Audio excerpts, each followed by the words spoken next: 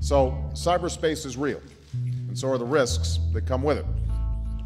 From now on, our digital infrastructure, the networks and computers we depend on every day, will be treated as they should be, as a strategic national asset. If you have a government that's willing to send people off to another country to be tortured, what are they going to do with the information that's in search engines and email and such? We will begin a national campaign to promote cybersecurity awareness and digital literacy from our boardrooms to our classrooms, and to build a digital workforce for the 21st century. ACTA is the Anti-Counterfeiting Trade Agreement. Aims to make internet service and access providers legally responsible for what their users do online.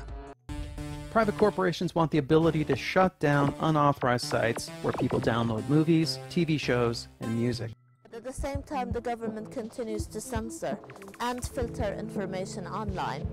And the next step is they are actually harassing and arresting activists and bloggers.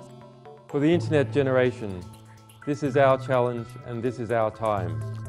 The state has asserted its authority by surveilling, monitoring and regimenting all of us, all the while hiding behind cloaks of security and opaqueness. We at WikiLeaks recognize the difference between secrecy and privacy.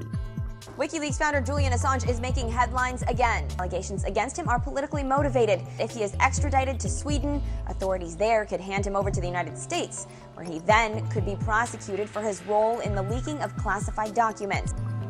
There is not freedom of expression. So therefore we must start that the most important thing is not to bring the limitations, but to promote the freedom of expression.